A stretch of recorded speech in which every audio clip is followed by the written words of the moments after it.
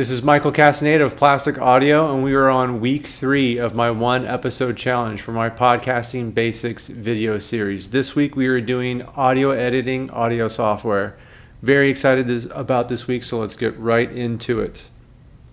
This is a photo of the last podcast that I edited for a podcast called Reality Bites. It's actually their series finale. And this is what we're going to be talking about today, the DAW, Digital Audio Workstation. The one that I use is Pro Tools, but we'll talk about other ones. But this is going to be a typical look of the sessions that I do. It's going to be a bunch of tracks. There's going to be a lot of audio files in this particular one. Since it's multi-track, it's going to be cascading. I'll talk about that as well. This is a photo of a rock band that I recorded, my buddy's band, The Happy Casualties. We did this last year at the Cinema Bar in Culver City. So this is a lot more tracks, this is a lot more audio, a lot bigger files, but the same concepts that I use, the same skill that I use when I record music is the same thing that I apply when I do podcasting. So they're exactly the same. So we're going to be talking about waveforms, and I'll explain that going forward, but I just want you to be able to see it first. This is what audio looks like when you dump it into a DAW.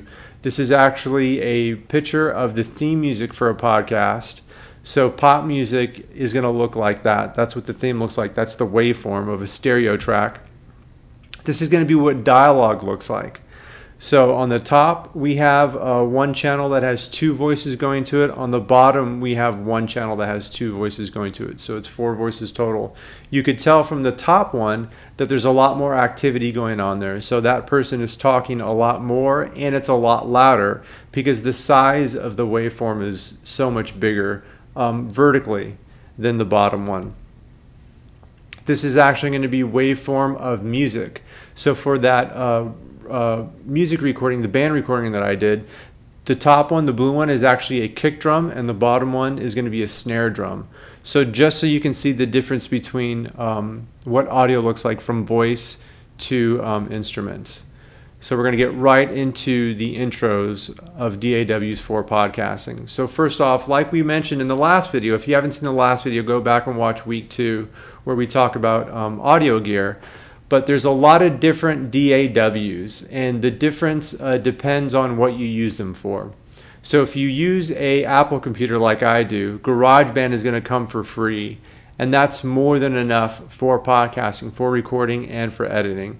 You can upgrade to Logic, which is also by Apple, and it's going to give you a lot more features and functionality, and it's mainly geared towards people that are doing music, so for music creation. The most popular DAW that you can use for recording and editing is going to be Audacity. A lot of podcasters use that. I don't use it myself, but I've heard a lot of good things about it and a lot of good things about the actual company. People actually make a living recording or actually editing on Audacity, so it's very reliable and it's very easy to use. Reaper is another good one that's not free, but it's practically free. You can buy a license for very cheap. It's a very good DAW that gives you a lot of options for music too. Ableton Live is cheap. I use that as well. I think they're entry level DAWs just under or about $100, and that's really geared towards people that make music or that do live performances. A step up from that is Pro Tools, and that's what I use. It's what I've used the longest. I've used it since 2004. They offer a monthly subscription that's $25 that I use that way, and I know and really like Pro Tools, and that's basically just for recording and editing. There's not a lot of music making there. And then another very popular one is Hindenburg. And that you can get a license for various prices, and that's mainly geared towards journalists or writers. I don't have experience with iOS and tablet DAWs necessarily, but they do exist. So I just wanted to make you aware of that. If you have an iPad and you wanted to edit on your iPad, or if you have an iPhone or a smartphone and wanted to record and edit on there, you can. I'm just not familiar with them, but they do exist, so you're going to have to do research. So Digital Audio Workstation, DAW. So that's the program that is used on your computer to record and edit audio. All DAWs look different and vary in options like we talked about before. One of the things that we didn't talk about last week, because I didn't want to confuse you, and I'm not going to confuse you this week with it, but I want to make you aware of it, especially if you recorded on a handheld device and haven't gotten to a DAW yet. There's going to be something called sampling rate and bit depth that you're going to have to select when you start a new session. There's so much content online available if you want to learn about sampling rate and bit depth. I'm not going to go into it because it's a very, very advanced topic. But for our purposes right now, when you do open a session, the sampling rate is going to be 44.1K and the bit depth is going to be 16-bit. Again, if you want to look up, there's plenty of videos about that, and I'll talk about it in later videos. Basically, with DAWs, there's two major modes. There's a timeline and there's a mixer. So the timeline is going to give you a visual representation of the waveform, and it's going to let you arrange it in different tracks, and it's going to let you move it around. The mixer is going to be like the traditional recording console or desk that you're used to when you think of recording studios. You're going to have I/O. Anytime I talk about I/O, that means input output. You're going to have I/O, you're going to have signal processing, and you're going to have routing capabilities from that mixer. So here's an example of it. The one on the left, that's going to be the timeline. The one above that's going to be the mixer, and then again, the close-up of that waveform of that audio. So here's what the mixer looks like, and again, this is going to be addressed in a further video. I just want to make you aware of what it is and what it looks like and what it does, but it's got a lot to it, so I don't want to spend too much time on it. But up top, you're going to have plugins where you can add equalization, you can add compression, so that's all your signal processing. Below that, you're going to be able to pan, and then below that, you're going to have your faders, and that's basically going to control the volume of that track. This is a close-up of a plugin. This is a close-up of a compressor. Again, compressors are something that you may or may not use. You really don't have to worry about it right now, but I want to make you aware of it. And again, like sampling rate and bit depth, there is numerous videos out there talking about compression and how to use it. Something we're not going to get into now. EQ is another a very used plugin that you'll probably use sooner or later. So this is what an EQ looks like. And if you have any experience with old stereos, they'll have the equalizer, the graphic EQ. You know, you're probably very familiar with that. So what is a waveform? A waveform is a visual representation of recorded audio. It gives us the ability to see a sound source. So again, we're going to use the dialogue for example. So if you participated last week in the One Episode Challenge, you're going to have recorded your first podcast. When you dump it into the DAW, you can now actually see what that audio looks like. You can see the speech patterns. You can see the actual speech of the people that you recorded. So the big thing about DAWs and why they're so powerful, or one of the reasons why they're so powerful, is because they give you non-destructive editing. So when you work with digital audio as opposed to analog, as opposed to recording on tape, the changes you make to an audio file can be undone. So while you're editing, if you make a fade, if you make a cut, if you delete something, you can just undo that action and you'll go back to the original state of that file. And that's very, very important. And that was, you know, a huge breakthrough with digital audio. So what changes can you make to that audio? You can make multiple copies. You can cut it in half. You can cut it in a third. You can slow down the audio. You can speed it up. You can change the pitch. You can apply filters. Basically anything. So how do you choose a DAW? Well, going back to the previous weeks, it's all about what your show requires. That's the first step in determining what DAW is going to be right for you. So the podcast that I have with this video series, I use Anchor FM. I've talked about that a lot, but I've used Anchor FM. It's just an app on my phone, and it allows me to just talk into my phone. There's no editing necessary, and it gets distributed to, you know, whatever host that I wanted to. That's all that that this particular podcast requires. If you're doing an audio drama, or if you're doing something a little bit more high end that maybe later down the line you want to monetize, and you need better sounding mics than just the one that's built in with the phone, then you're going to have to figure out whatever you can afford, and you're going to have to figure out whatever options that DAW gives you that you're going to need for that show.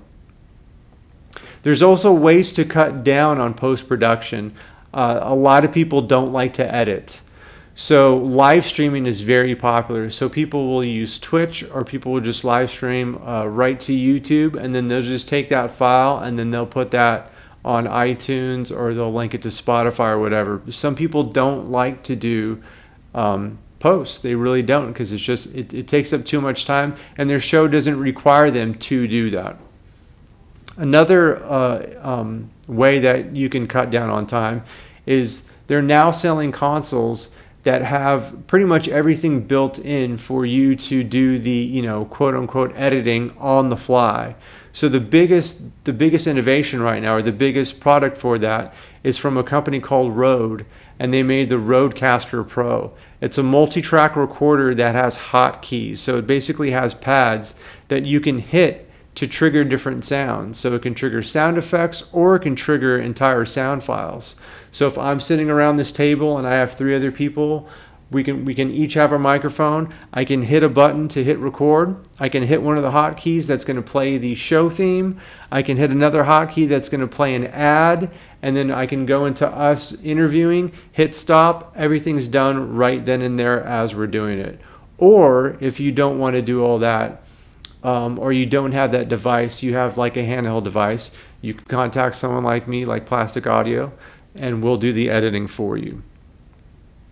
So how are shows structured?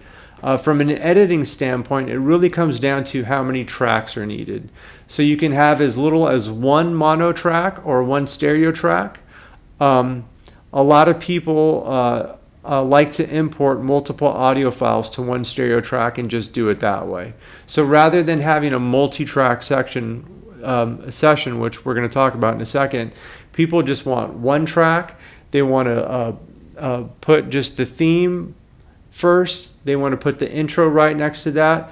They want to put the interview and then the outro, and just have everything on just 1 track. They don't want to have to deal with multiple tracks and fades and, you know, multiple faders.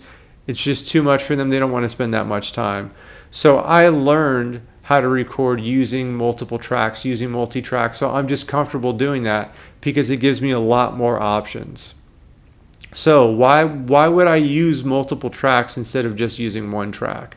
So if I have all of my files on just 1 track, and let's say I EQ that 1 track, every audio file, so the theme, the intro, the interview, everything on that track is going to be affected by that EQ.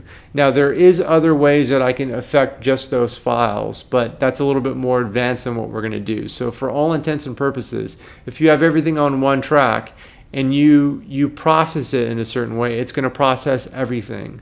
So what happens is if you have multiple tracks, you can do individual processing or individual volume automation to that 1 track, and it's just going to affect that 1 file. So for me, I like to do that because I like to have more control over what I'm doing. So if your show does require post-production, here's what a typical session is going to look like, or here's how we're going to set it up. You're going to open a new session. You're going to name it. Naming is very important down the line when you have a ton of episodes. So you're going to have to come up with some kind of naming convention that makes sense. You're going to import all the audio files, and then you're going to name your tracks. If you're using a single stereo track, you're simply just going to drag and drop the audio files in the correct order that you want.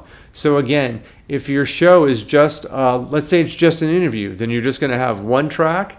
You're going to do whatever volume automation you want on it. You're going to set your levels. If you want to do a little bit of EQ, that's it. You're done.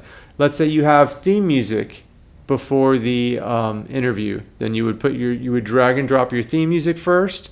Then you would grab your interview and just slide that over. It's really easy. So it's just drag and drop if you're only using 1 track.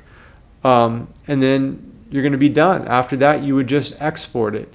And just like when we started this session, when you export, you're going to be able to pick your file type. Let's say it's a MP3 or it's a .wav, or you're also going to be able to pick the specs for it. So you can, so if you record it at a higher frequency or a sampling rate, then you'll be able to change that when you actually export it. It's completely up to you. Although for the most part, again, you're going to want to bounce it. Bouncing and exporting is kind of interchangeable. You're going to want to bounce it to 44 1K 16-bit because that's the same quality as a CD.